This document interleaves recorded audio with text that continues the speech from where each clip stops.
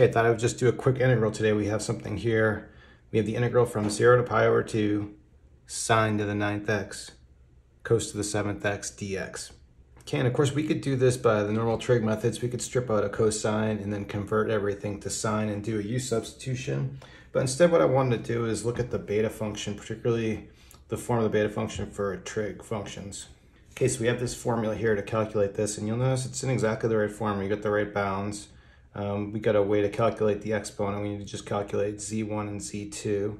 And this formula on the right is exactly the same as the formula we use for the beta function when we're integrating from 0 to 1.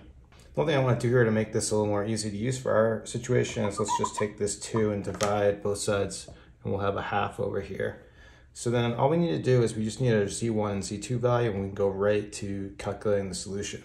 We're going to say this exponent 2z1 minus 1 is equal to 9. So that's going to mean z1 must be 5. And then doing the same thing to find our z2 value. If 2z2 minus 1 is 7, then z2 is going to equal 4.